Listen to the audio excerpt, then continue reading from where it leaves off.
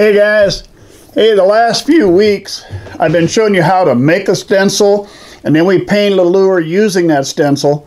Today we're going to come back, we're going to do a deep diving crankbait. We're going to do it in a crawl pattern, but this time around for a stencil we're just going to use a little piece of plastic that I made myself. Stick with me. Alright, as I said, we're going to do this in a crawl pattern. I'm going to come back and do one called the green tomato, or I've even seen it called fried green tomato. I've done this in a regular pattern before, but I have not done it with a crawl pattern. So that's what we're going to try for our colors. We already got the white on, so I'll have that taken care of ahead of time. And we're going to start out with pearlized green, or excuse me, pearlized lime. I love the lime color, and that's what we're going to use for the belly. So we're just going to go right up here on the sides, get a nice pearl on the bottom, and that's all we want, just a little pearl on the belly and we got it covered. Alright, let me clean this out, we'll move on. Alright, the next thing we need, Createx Bright Red. Now this is transparent, so I'm using pearlized, now I'm going to transparent. And just be the nice bright red. Well, that splattered a little. That's ugly good, wasn't it? Ah, we'll live with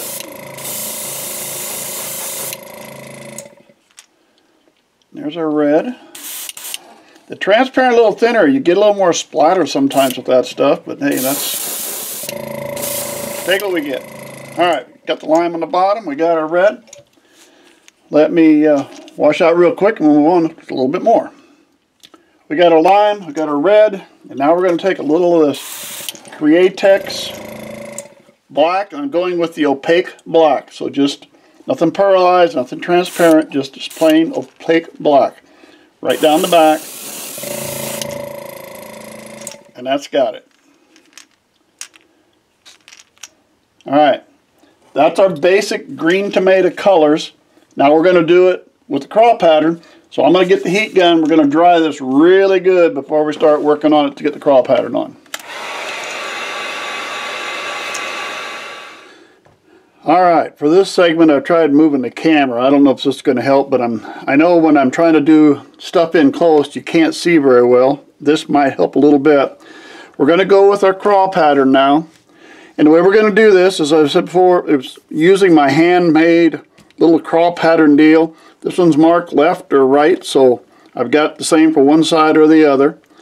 We're going to use the Createx Opaque Black for the crawl.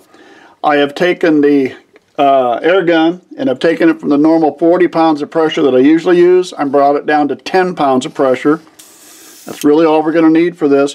And what we're going to try to do is spray, as I've said before, on here and let the drift over be our mark for us.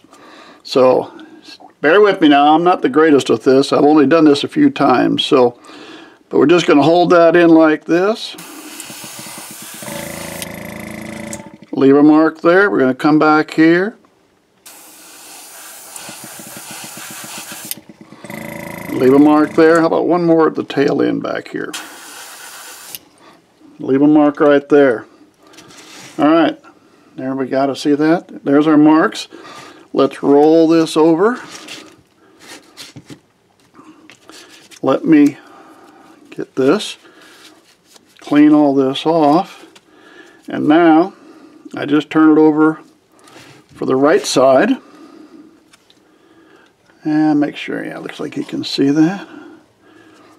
And we'll just hold this right like this. There's one. There's two. And there's three. And there's our three crawl marks made by just using a little piece of plastic that you make yourself. Alright, set of eyes, top coat. That one don't look too bad, does it? I kind of like that. I think that's going to catch some fish come next spring. Well, there we go, guys. The green tomato crawdad pattern using just a little piece of plastic so you can draw in that shell. Hey, thanks for sticking with me. Subscribe to the channel if you would. Hope to see you again real soon.